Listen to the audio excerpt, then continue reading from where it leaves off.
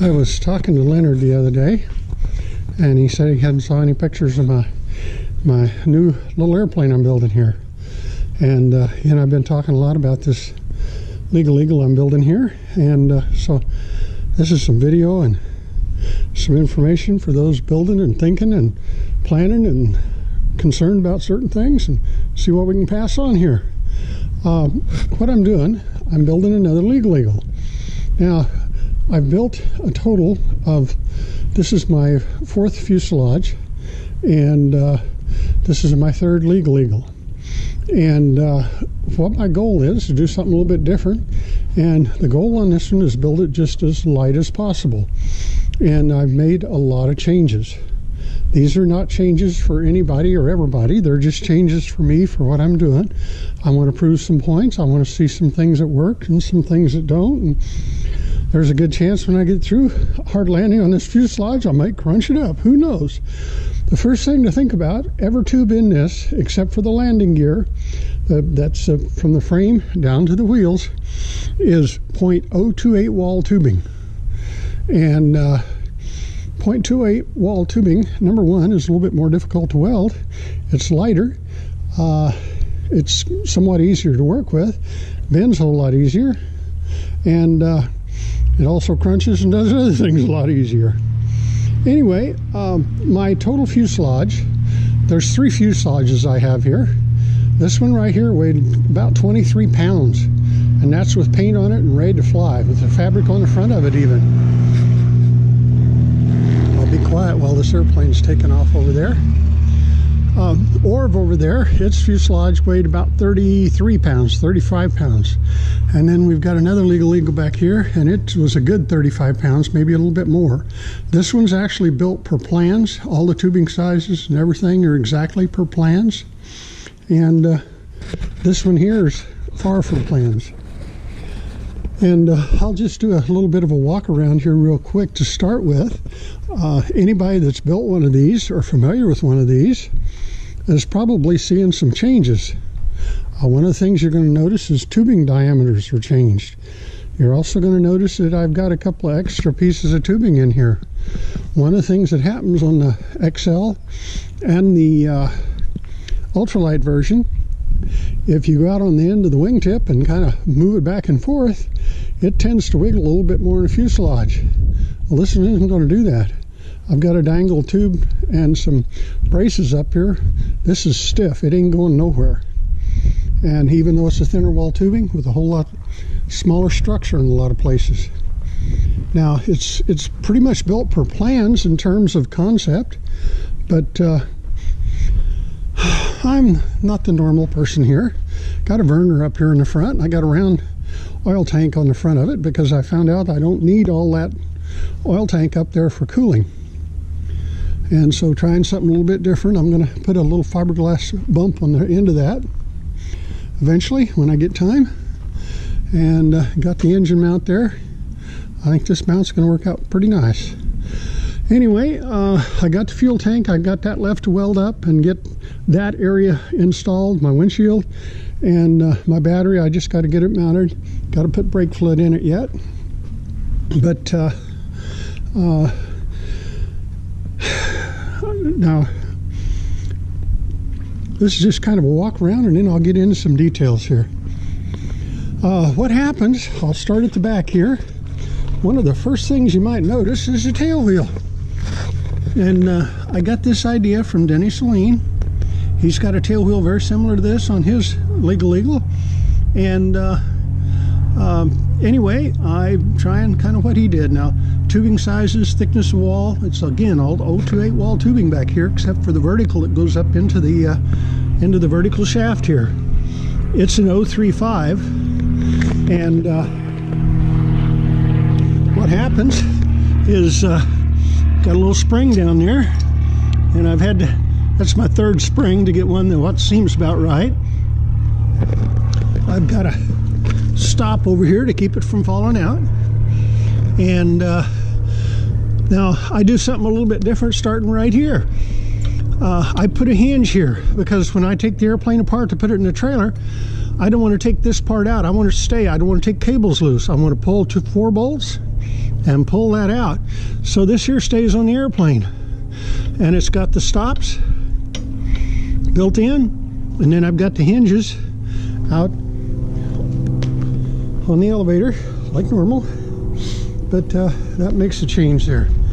Now, one of the things you'll notice, this is 3/8 inch tubing I've got in here, a lot of it. Again, it's all 028 wall. Now, I've offset the rudder just a little bit, the vertical stabilizer, to allow for P-factor on this engine. I've got lightning holes, lots of lightning holes, and my cables are 1/16 inch. So there's a lot of differences that I'm doing here. Now, the reason I went with 1/16 inch, on Leonard, I visited him last fall, and his original Legal has 1/16 inch cables. And so if they're good enough for him, they're good enough for me, and that's what I'm going to give a try. Now, I've got some different mounts down here. Nothing fancy, but they do the job. When we get up into this area here, the plans call for pop roots in every one of these junctions, but I drill 1/4 inch holes. Not every other one, but quite a few of them to lighten it up. I used aluminum rivets, and if you've followed my blog, legalflyingadventures.com, I've got lots of pictures of different things I've done. I've got weights of things like this little pulley I built before and after I finished it, what the original weight was. I've got pictures of these little things right here before and after the mounting, but before and after the holes. I saved about half the weight of each one of those by all those little holes. The throttle cable up here, and lightning holes there, little piece of aluminum up here to lighten it up. Rudder pedals, those are 0.028 wall. This is 0.016 aluminum, just like on Orv over there and what the plans show. One of the other things I did, you notice that right there, the original ultralight version that was called out as 0.125 thick. On my LEXL Orv, those are 090. On this one here, they're 065. So we'll try and see how that does. And got my pulleys mounted and all ready to put cables through there. I've got my wing attach points all ready to go. And now, I do not have springs in here. I opted to go with these big tires. The springs weigh roughly 1 3/4 pound each. These tires weigh roughly 8 pounds each. So by getting rid of this, I'm down to about 6 pounds, which works out about 2 pounds heavier than the like the 606 tires. But with about 4.5 to 5 pounds pressure in these, you got quite a bit of give there, and you can bounce it around quite a bit, and rough ground and whatnot. Now, I mounted the engine out at the side like a normal standard aircraft type situation. I wanted to get the CG further back, so I've got a hole in the firewall and got my air cleaner back here a little ways. That way I've got my engine back a little bit, and fuel tank will mount up here on top. I got my oil pressure gauge mounted up here. When I get time, I'll mount it that way on Orv. Saves a little bit of weight, and it's up there. You just need to see what it's sitting at. You don't need it up real close. Got my wires ready to go on this. These little tubes here, of course, are 028 wall. As I get into this more, I may or may not end up with a starter motor and exhaust pipes.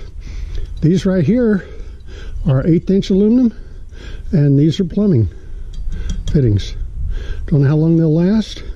Understand on the half VW they last about 50 hours. We'll see how they last on here. And got my Black Max hydraulic dual master cylinder. Weighs 2.2 pounds. And if you're building one of these, the wheels, tires, brakes is an area that can really make a difference in terms of weight. Now, I fly in a lot of different environments, and I'm not going to fly an airplane that I don't have brakes. And with the kind of flying I do, I'm not going to fly an airplane that I don't have differential braking. And I have both those here, but they're kind of heavy. And so I'm working on alternatives, the wheels, tires, brakes, that can lighten that up. And those two tires, in all honesty, you're looking at about 16 pounds for those two tires. Well, if you go to the little bitty wheel bar tires that come with the Black Max, they're 2-ply, and you've got two tires there for about a little bit less than 4 pounds. That's a 12-pound savings.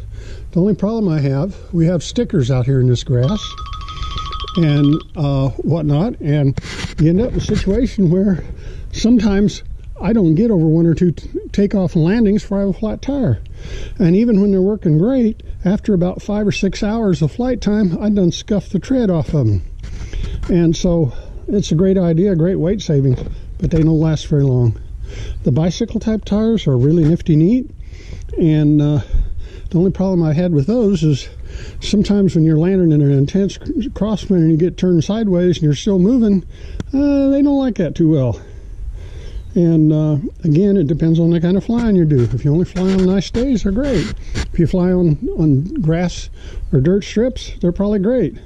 But when you fly everywhere, and winds sometimes that are 20 mile an hour, 100% or 90 degrees off the side, you can have some problems. And when you wipe out a $500 or $600 prop because your tire folded over, kind of ruins your whole day. Anyway, I have my scoop away kitty litter back there, keep it from tipping over on its nose. And by the way, I shortened this fuselage about 7 inches, so we'll see how that works out. I've reduced the tail size in area a little bit, and I've reduced the wings in area a little bit, all to save weight. So if you're going to Oshkosh this summer, you're going to have a good chance of seeing this if everything keeps working, or gets back to working, I should say. And we'll see how the world goes. Anyway, that's it, and have fun. Keep on building. I'm going to add on to my video, and I meant to do this earlier, kind of referred to it and then walked by it. There's a couple of things I've done that is, I think, very much worth noting. One of the things I've done is I've added this diagonal right here.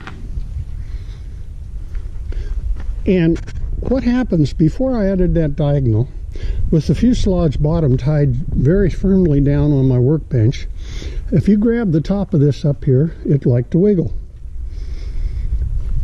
And with all this light wall tubing, it's aggravated more than the 035.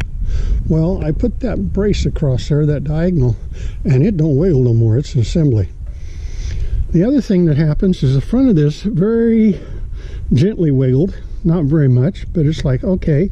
And I put a little piece of, this is 032, that's 028, this 032. It's about 1.25 inches wide, just a little plate right there on each side, and welded it in.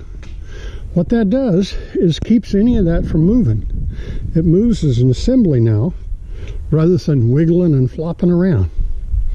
And now something else I've done is these here are 3/8 inch wall tubes in place of the 1/2 inch or 5/8 called out on the plans.